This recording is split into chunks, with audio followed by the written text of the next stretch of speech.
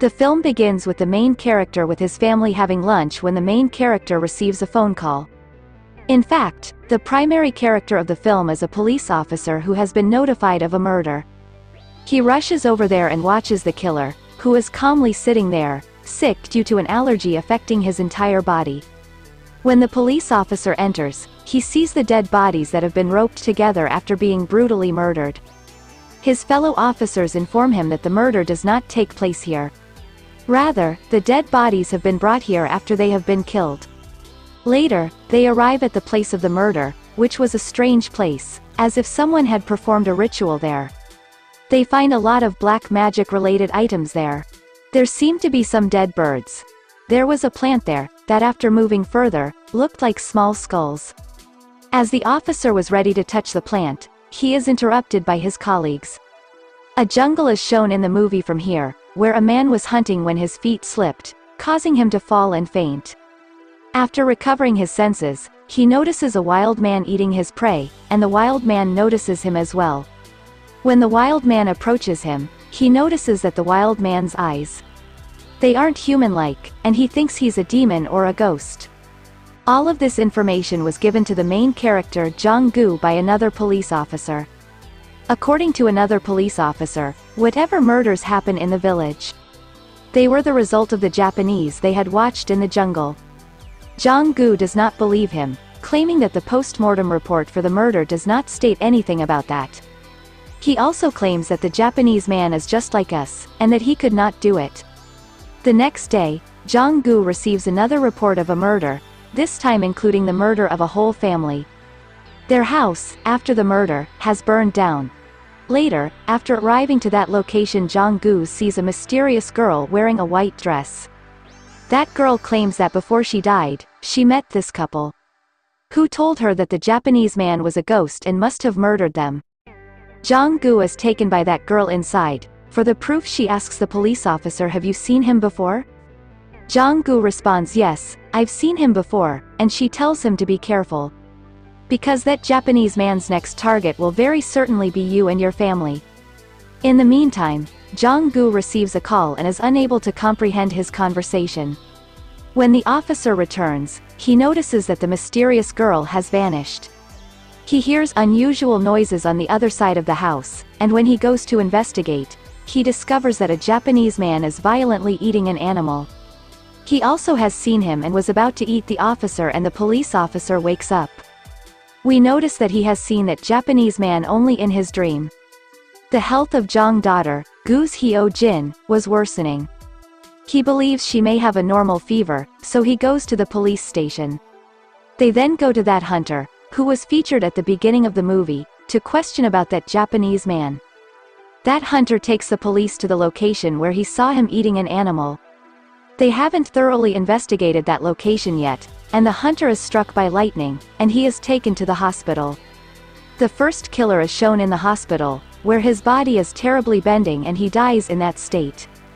When Jong-gu returns home, he sees her in the same situation as the killer, but he has control over his daughter. She does not die, but her condition changes as she eats a significant amount of fish that she has never eaten before. Following this, Hyo Mother Jins believes she is under the influence of some evil or ghost. Hyo Mother Jins tells Jang-gu that we should take her to a good shaman. Shaman is one who performs rituals and keeps ghosts and demons at away. Jong-gu, on the other hand, does not have to believe in these things, which is why he ignores them and reaches police station. His colleagues meet him with a man who, along with a priest, is fluent in Japanese. According to the police officials, we may require this man. According to the villagers, everything was happening due of that Japanese man when we went to meet him. After taking the priest, the people proceed to the Japanese man. A police officer sees many photographs of the villagers who had died. Jang-gu, on the other hand, enters a room and assumes that it is a ritual room with various black magic-related items. Meanwhile, that Japanese man arrives, both terrified after watching the condition of there. They consider him as a ghost. They both flee in terror from there. The other police officer informs Jang-gu that that Japanese man's next target is your family. "How could you say that?" Jang-gu asks. The officer shows him a shoe that belonged to her daughter. As a result, when he returns home, he inquires about that Japanese man from Hyo-jin. After hearing his name, Hyo-jin became enraged. After a while, he notices the same allergy on Hyo-jin's body as he saw on the killer's body at the start of the movie. Jang-gu instantly takes the priest to the Japanese man, who has come to see the dead people's photos. When he arrives, he discovers that there is no photograph, so he breaks everything in the rag. As he watches, a Japanese dog attacks him, and he severely kills the dog. As the Japanese man approaches him, he threatens him, saying, "If you don't leave this place within 3 days, I'll murder you as I did this dog." On the other side, Hyo-jin's condition was failing, so Jang-gu invited a shaman into his home. After taking Jang-gu aside, the shaman notices a pot in their home. Tells him that whatever is occurring with their daughter is due to that Japanese man. And that Japanese man isn't a human. There are 2 ways to get away from all of this. One is to kill the Japanese man, and the other is to allow me to perform the ritual. He claims that if it doesn't happen, the villages would be subjected to the same fate as your daughter. Jang-gu agrees with him. Now, as we see in the film, the ceremony is performing 2 locations, in Jang residence Gu's and by the shaman. The other is performing at a Japanese house. To complete his ritual, the shaman has created a massive doll that was of the same size of the Hyo-jin. Hyo-jin has pain in the exact place where he strikes the doll. The Japanese man, on the other hand, was experiencing the same discomfort as Hyo-jin.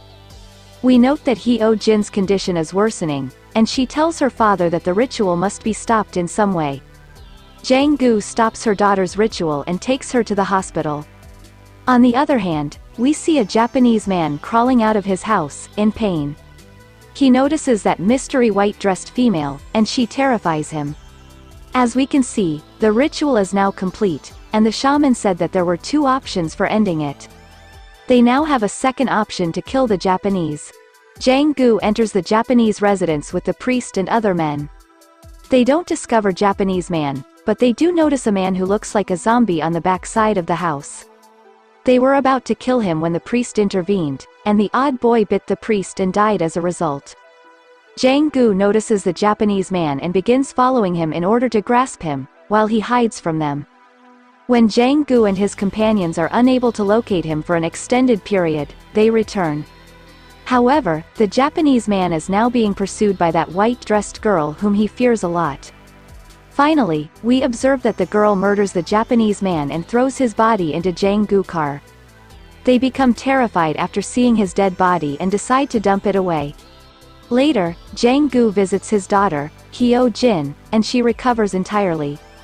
After the death of a Japanese man, Jang-gu believes everything becomes fine.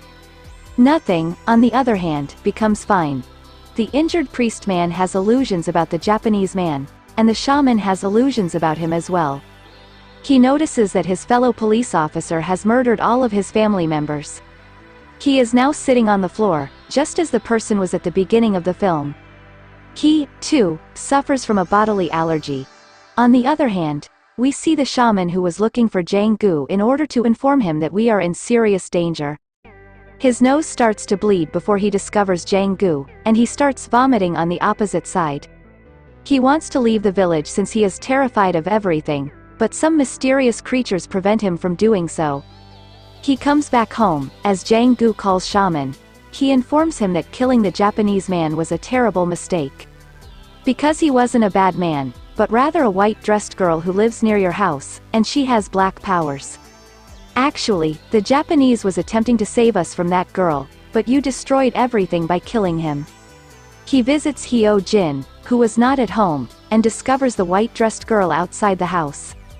When he asks about her daughter, she replies that she is inside the house. I'm performing a ritual on her, and as a result, the Japanese man's affect will go away.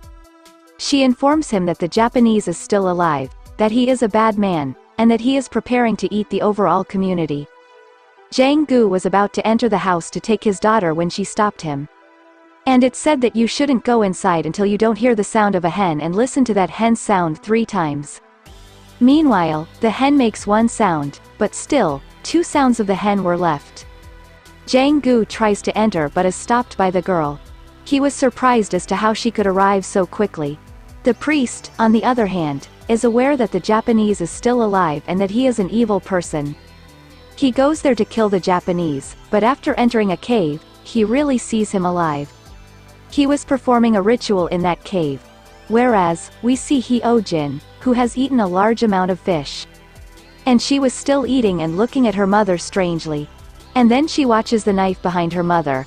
Outside the home, Jang-gu receives a call from the shaman, who tells him not to listen to the white-dressed girl's conversation. The girl, on the other hand, warns him not to enter the house.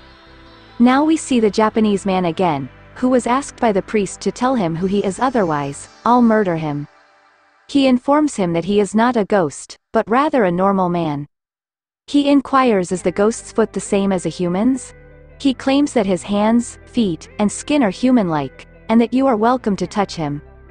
The priest is photographed by the Japanese man, who takes out his camera. On the other hand, we observe Jang-gu, who goes inside the house over the girl's restriction.